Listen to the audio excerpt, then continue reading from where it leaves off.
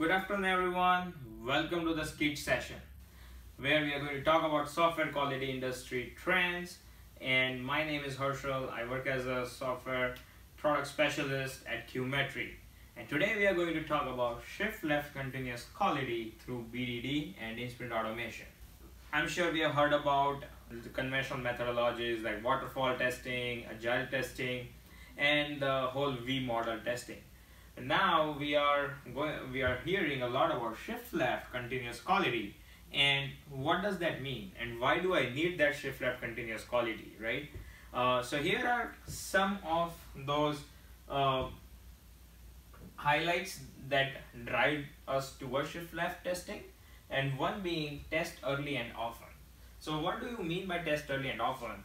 Is you want to test as much as possible earlier in the life cycle and as many times so that you can detect the defects earlier in the life cycle, which gives your engineering team enough time to fix those defects rather than leaking those defects in the production and then fixing those defects, which incurs a higher engineering cost.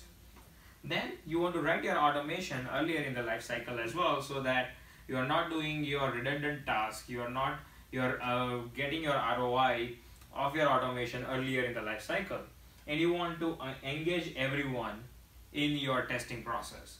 You don't want only the QA teams doing the QA or doing be there for the quality of the product, but you want everyone responsible of the product to own that quality problem.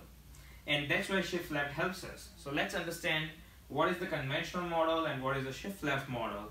So what you see here on the left hand side, we have a very conventional model, which we call it as an ice cream cone model, where the cream of the testing, as I would like to say, is bulk of the testing done manually, where approximately about 70% of your testing is done manually, and there is very limited automation at, say, unit testing layer and integration test layer, and some GUI automation, which is about 30%.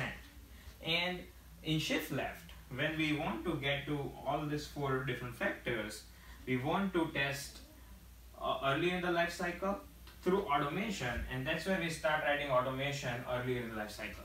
So if you see here, this is the whole inverted cone or inverted pyramid, where bulk of your testing is done through automation, where your unit tests are automated. You have your 70% of testing is covered through your unit test automation, as well as the API and integration automation. And then you have, say, about 25% being covered through your automated GUI testing, and whereas very minimal manual testing is required, say at the UAT layer, where you might have some 5% of testing to be done before you push your code to production. And that's where shift left is changing the whole dynamics, where you are driving a higher ROI through automation, you're driving or a reduction in time to market, and that's where concepts like BDD and in-sprint automation help this whole shift left continuous quality. So this is the whole shift left model. Stay tuned how shift left continuous quality is driven by BDD and in-sprint automation. We are going to talk about those in our subsequent videos. Thank you.